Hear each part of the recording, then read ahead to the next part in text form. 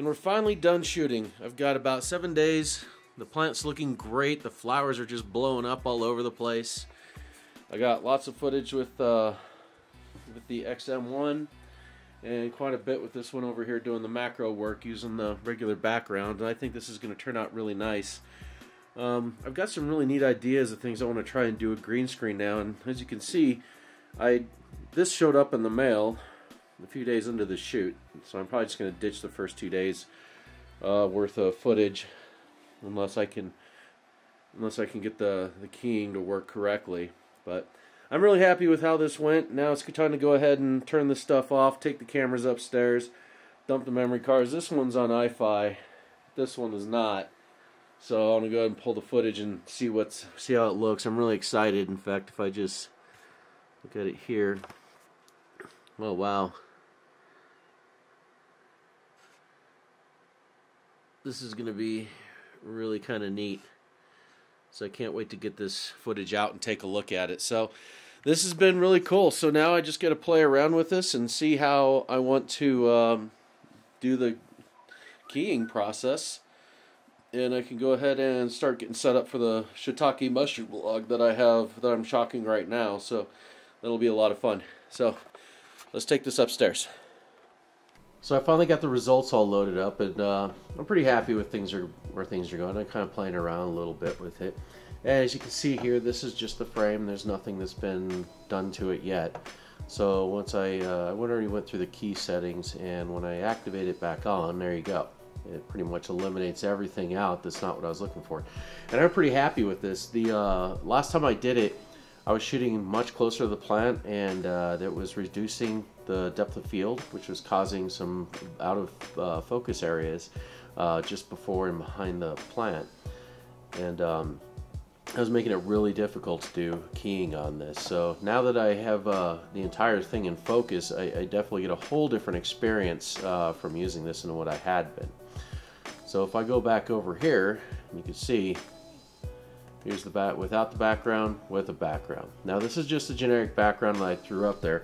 Last summer when I was doing a lot of hiking, I was stopping in a lot of places, getting a little bit of video footage, a little bit of photographs and stuff like that here and there, just to get some backdrop contents, because I knew I was going to want to have that kind of stuff to play with as time went on. So looking at this, I mean, the obvious problem is we have this thing sitting in a pot here, and that just doesn't look too good. I mean, it really looks like it's just kind of stuck in front of it.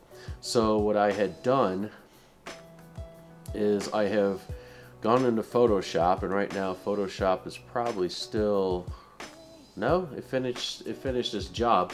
So what I had done, let me pull this up real quick. I had actually gone in and ran a script that was going to remove the pot, and you see this, it just kind of replaces it with this blue area. And here is it just finished its routine, but here's one of the first ones I had run through the action. And now we have this plant, and it's sitting in here, and it looks a little bit more natural, you know, and I can scale this up or down or do whatever I need to do with it. So I got to play around with the size a little bit, see how that's going to work, and then I'm probably going to go ahead and plug it into a couple different settings and just kind of get an idea what I can do with this, just experiment around. I'm fairly happy with the movement of the plant in the time lapse, and I'm going to show you that footage here. Well, let's go ahead and take a look at that right now. So you can see as it's going, I got really nice movement on the flowers, and the plant was doing really good in the basement. I mean, when I first got it, it was kind of saggy and not looking that great, and by the time I was done shooting, I mean, it had really perked up. All the flowers had opened, so it's really nice knowing that that's a good setup down there for this type of plant. Then I also have, this was the one that was done on the backdrop, and as you can see, it looks pretty good. There's one point where the plant kind of shifts a little bit, and I'm not exactly sure why. You'll catch it here in just a second.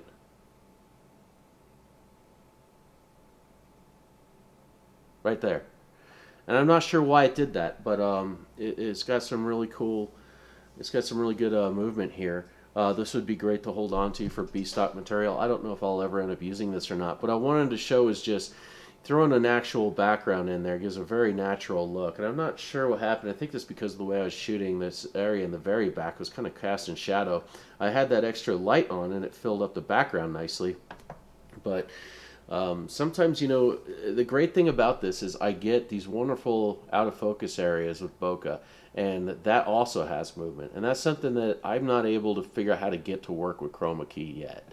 So once again, I think that mixing a mixed bag between Chroma Key and natural backdrops, as well as maybe doing projection or other methods, you know, is going to be the best bet, you know, to really kind of mix it up.